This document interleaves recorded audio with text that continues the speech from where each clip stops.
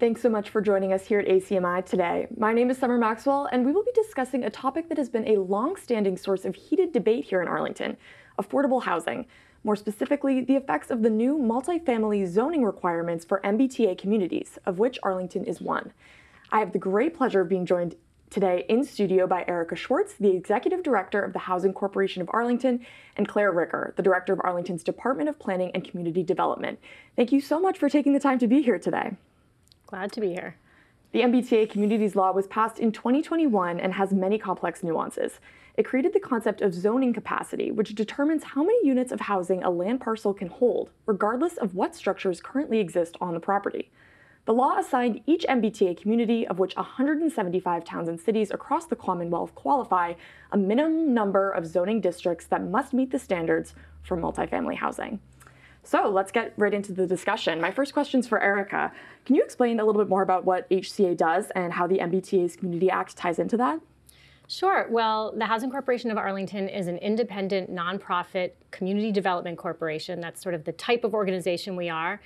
And this means that we're a Arlington-based and Arlington-driven, so our board and our members are of and for Arlington organization. And our focus is on both creating, creating, and providing affordable housing, which is increasingly needed as, I started doing this work well over 20 years ago, and it felt like a crisis then, and that crisis for housing has just gotten somehow astronomically worse over time. So providing that affordable housing, and then we also have a set of social programs to support families in other ways so that they can remain stable and strong. And we also do some civic engagement. Increasingly, we'll be engaging people more to help particularly low-income people, but also anyone get more involved in decision-making locally. Excellent, thank you. Now, Claire, why did the Commonwealth make this MBTA Communities Law, in your opinion, and what was the intended effect? Well, the MBTA Communities Law is the most significant housing legislation that has been passed by the Commonwealth probably in the last 50 years. Certainly since Chapter 40B, which I think we've discussed ad infinitum, and people know how that particular piece works. This law was passed, I think, as a way to promote multifamily housing through administrative function that the state does actually have a say in. The state does, cities and towns do derive their power to zone from the state. It's a delegated power, so the state does indeed set the terms for the zoning. And I think there was just real recognition by the Baker administration, honestly, which is very interesting, considering, that was a Republican administration, and very clearly they felt the need to respond to, I think, what people were seeing as sort of this large hurdle to development of multifamily property, where a lot of the carrots that were out there, different other pieces of legislation that were more carrots than stick, were working somewhat, but weren't really resulting in any significant, moving of the needle in terms of housing inventory, in terms of the number of housing units that were being produced. And so, through a series of legislative actions, the MBTA Communities Law reduced the threshold for passage of zoning bylaw from a supermajority to a simple majority. So often, many of these projects were able to be derailed by one vote of a planning board member. And so, I think this was just a real response at the state level to recognize the authority that they have in zoning and to reset the rules, to, provide for development of more and more housing. I mean, it's very clear that we're in a crisis, so. Now, is Arlington already in compliance with this law, or is the town going to have to make some changes to be in compliance? So Arlington is not in compliance with the MBTA Communities Law, but we are not alone. Not many places are automatically in compliance. The MBTA communities, I think the real, the item that we're discussing is this this idea that the state wants to promote development of more housing close to transit stations. And initially, this was, the kind of the strategy that we were going to take on. But as we started to work through, I think, the guidelines and the requirements of doing something like that, the state was actually quite responsive to communities like Arlington, who would have then had to concentrate a certain number of units, the capacity to develop a certain amount of units very, very close to the ALY train station. And last August, the state, I think, in a very positive way, responded to these critiques and said, we are going to detangle Arlington, for example, and a few other communities from needing to respond specifically to heavy rail transit and start responding a little more to, I think, the transit that we use all the time in Arlington, which is bus. And so in allowing Arlington sort of the freedom then to not necessarily plan for additional units around the train lines, now we have both, I think, the wonderful opportunity and the very, very complex problem of deciding where in our 5.5 square miles we are going to put these kinds of zones that can where we can develop the kind of housing, multifamily housing that the law is providing for. Thank you. Now, Erica, back to you. What are some of the potential benefits you could see this change in this law being implemented for Arlington? Well, it's complicated and difficult to build housing at all, and it's a little more complicated and difficult to build affordable housing. And part of those complications and difficulties of building anything is cost.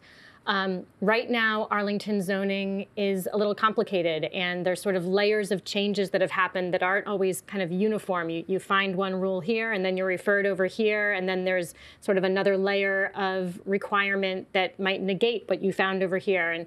And that can make it really difficult for us to find sites that are suitable and that are feasible. It can make it difficult for us because, unlike a large developer, we can't sort of buy a parcel and then take our time to figure out the zoning and take our time to figure out if it'll work. We don't have the resources for that. So it makes us less able to compete on the market with developers who might have much deeper pockets and who in some cases might be less preferable for local people than the local nonprofit. This MBTA communities, once the town figures out what's the best place to have these zones, those will be areas where it's much more known for us that we can do multifamily, and it eliminates some of that layer of time and cost and use of our zoning attorney, and it makes it a little more certain what we can do and how we can move forward. And I think it also will set these zones where there has been a lot of thought already put into where does it make sense to have these multifamily zones, and then we can come in and say, okay, now let's add another layer of thought to that, and how can we make some really beautiful affordable housing? Thank you. Now, Claire, this next question is for you. How might all of this affect the life of the average Arlington resident? Oh, wow. That's an interesting question. I think there's an argument to be made for a number of things. First of all, I think what I want to say is that when we're talking about multifamily housing, what we are really talking about is 3 families and larger. So a 3-family counts as multifamily housing. I mean, we're not necessarily talking about a project that's 50+ units in every instance. What makes sense, what's contextual is obviously, that would be great. This is what we want to see built. But again, we're not necessarily talking about, big housing developments, 5-6 stories. I mean, we could be talking about a 3-family, a 4-family, a duplex that has been replaced by a 4-family. I think one of the things that's really interesting, and in talking about sort of the, how would this impact, just an Arlington resident now, Arlington has just really clearly articulated values about the community that they are, about the community that they're looking to be, and so I think an example of how that is, so how that plays out. Unfortunately, in our zoning bylaw is we do have an inclusionary zoning bylaw, which means that we are requiring an affordable unit. 15% of developed units need to be affordable. So if we build 100 units, 15 need to be affordable. If we build 4 units, 0 need to be affordable. It's only until you get to 6 units that we can require an affordable unit. And so not having a pathway to build 6 units with our one affordable unit, that's clearly, counter to the goals, the stated goals of this community. This is an opportunity, I think, for Arlington to really, really, design a future in line with their goals. And again, this is going to happen slowly, incrementally. It can happen 6 units at a time. And it could happen, with larger projects, But again, we are talking about potential, and we are talking about outcomes. And so, I think just one really easy thing to think about is, hey, yeah, as a community, 6 units doesn't seem so bad, especially since it gets us that inclusionary unit and allows us then to therefore, see the values and the goals of our community played out in the built environment. Mm-hmm. So. Now, pivoting back to Erica, what is your overall takeaway from this law? Do you think it's a good solution to the affordable housing crisis? The affordable housing crisis requires many, many, many solutions, and I think this is one vital tool of many. There are a lot of communities with, I would argue, not as positive values as Arlington that Claire was referencing.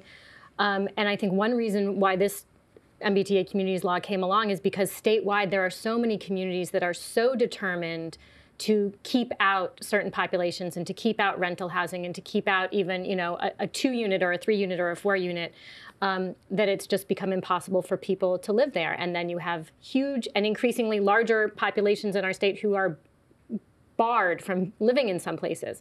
And some of those people are still barred from living in Arlington, not I think because of most people's values here, but because our zoning and the way development plays out just simply doesn't allow them to afford to live here. So this is one tool that I think is essential, one part of like a many, many piece puzzle in approaching this from a lot of different ways. Zoning is one way, more money is another. There's a lot of tools, but I think this is one essential tool. And I think in my experience in Arlington, there's so much thought that goes into how things play out here that I'm looking forward to seeing how that process plays out and where these zones will end up being. And it will be a public process, as I understand it, with lots of opportunities for input. So I think it's an important tool, and the way it's going to be implemented, I think, is equally as important for the benefit of the whole town. Excellent points from both of you in support of this law. But Erica, I understand not everyone in town is on the same page. For those that disagree with you, what are some of the arguments you've been hearing from them? Why are some people opposed to this? For me? Claire. For me. There's a few things that I'm hearing, and I can understand that this is sweeping legislation, and it will be impactful. And I can understand, certainly in a community like Arlington, how, I don't want to necessarily, how scary, but how uneasy, you could feel around, something like that. I mean, I think there are a few things to keep in mind. One is that this is applicable to 175 cities and towns. We're all working towards passage. There are a very, very small amount of cities and towns that are pushing back and saying no, 8 out of 175. So it's in Arlington's interest to comply. I think just generally for participation in just the regional responsibility of housing. I think another thing I'd like to point out is that we don't know, and I can't tell you, and I think this is again something else that makes folks uneasy, what the development pressure really is in Arlington. We don't know. We don't know if we are more attractive to develop than, say, Newton, who's also working on their bylaw, or Belmont, who's also working on theirs, and the list goes on. I think that there is a lot of concern that, once MBTA communities gets passed, that's it. We're going to see this tidal wave of development immediately come in and we're not going to have the ability to handle it. I don't see that happening, given just generally the expanse that we're talking about. I think the other part is, Arlington for a long time has been a place that has, it really views itself as, we're a place for a first-time home buyer. We are a place where tradespeople buy homes. We're a place where teachers fire. These sorts of people are the folks that live in Arlington. And when you get to a median home price that's in the top 95% of the country. If you're buying a home in Arlington, you are paying in the top 95% for your property. Those aren't the people who are necessarily buying homes here any longer. These are folks who are looking for a second home. They're moving out of their first home into their second home or whatever. And this is where we start to run into, I think a real, something that I'm hearing a lot of is, we're getting these tear downs and then they're being replaced by these large homes. Well, first-time home buyers are really looking for, these smaller homes that they can start out in.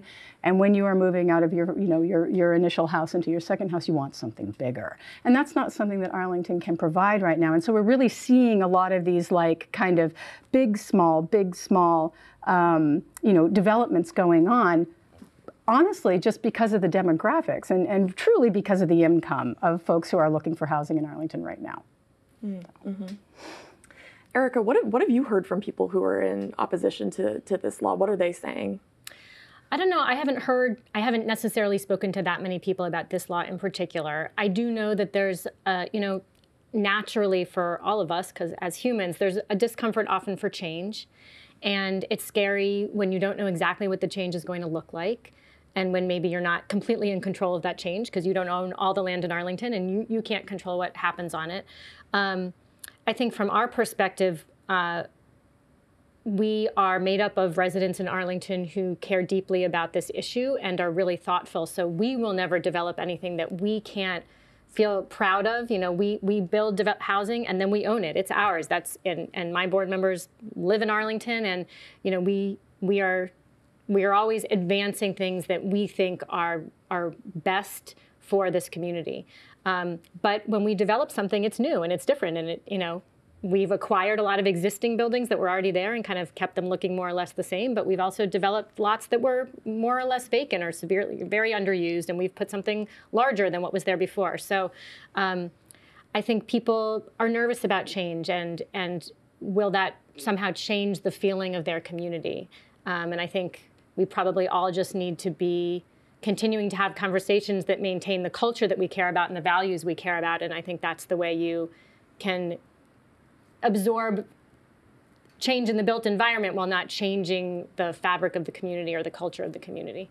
And hopefully this conversation is part of that. Now, Claire, back to you. Arlington has until the end of 2024 to be compliant, from my understanding. That's correct. How do you see this playing out here in Arlington, and what can community members do to have a say in these decisions being made? Oh, I'm so glad you asked. So we've already had 2 meetings of MBTA Communities Working Group, which is a group that I set up under the jurisdiction of the ARB, the Arlington Redevelopment Board. There are 11 members. Everybody who indicated interest in being on the working group was accepted to the working group. We've had 2 meetings so far where we've really started to talk about what our community process will look like, what community participation will look like. We have a tentative first public meeting scheduled, we think, for March 9th. I will absolutely have to confirm that, but we think we're going to have our first public outreach session on March 9th. And what we've been doing in the working group is trying to find a way to communicate what is it's not a problem, but what is an exercise in vision and what is an exercise in potential with a public who is watching this play out on the property they own right now. And so having a conversation, where we're saying, hey, you live in a single family house today, and one day maybe someone would be able to build 4 units on this. This is hard. This is a hard thing to kind of wrap your mind around. Well, is it going to happen today? Is this, is it going to happen in the next year? I mean, I think these are some of the things that we're having, in the working group, having conversations about communicating this challenge. But there will be ample opportunity for public involvement, for community comment. It's clear to me that the answer to this, where the district goes, what it's going to look like, the best answer will come from the community. And we're very, very involved in the community process and outreach that we think is necessary for Arlington and fair. I think, we should be as transparent, as communicative as we can be about what's going on and how we're looking at implementing this, because we are looking to implement it. I want to say, oh, hold on. So they would have an opportunity to participate. Okay. So what we're looking to do, I think, in terms of, the scheduling is we have kicked off our working group meetings. We'll be kicking off community outreach. We are looking to a special town meeting in the fall for passage. So this year, at spring town meeting, there will be very few zoning warrant articles to be discussed. We are moving most of the zoning warrant articles to the fall town meeting. We are tentatively have circled October 18th for that meeting, which is the Wednesday after Indigenous Peoples Day. Again, we'll have to confirm. The reason that we are planning to do this is because we are also looking to participate, the town is also looking to participate in a fossil fuel ban pilot. And in order for the town to participate in this pilot, we need to have passed MBTA communities zoning by the time of the application for the fossil fuel pilot in February. So if we pass, when we pass in October, we will have November, December for review by the AG, and then January to apply for the fossil fuel ban, which will be available to us in February 2024. So our schedule is really kind of, again, guided by the community's desire to participate in this fossil fuel ban, and this is just one of the things we need to do to get us to there. So. Wow. Well, this has been so informative. You've clearly given me and our viewers a lot to think about. Before we wrap up, Erica, is there anything else you'd like to add that you want our viewers to know about the ACH, or the AHC? HCA. HCA, there we go. The HCA or the MBTA Communities Law. Well, I just want to say thank you. There are so many people who are very supportive of not just our organization, but more importantly, our mission of affordable housing. And I have found that this is a very warm and welcoming and compassionate community. We owned 150 units of affordable housing throughout Arlington. Very, very integrated, so you might not even know where they are when you pass them, but I just appreciate this community that is so involved and just very thoughtful and caring about so many of these issues. And Claire, anything else you'd like to add before we wrap up? No, I think, we like to keep in mind, we need more housing of all kinds everywhere. And this is a real good opportunity for Arlington to participate in, where they'd like to see it, and what it should be. All right. Well, thank you so much. This has been a conversation with Erica Schwartz and Claire Ricker. I'm Summer Maxwell. I hope you have all learned a bit more about affordable housing in Arlington and the MBTA Communities Act. Thank you so much for joining us, and we hope to see you again soon.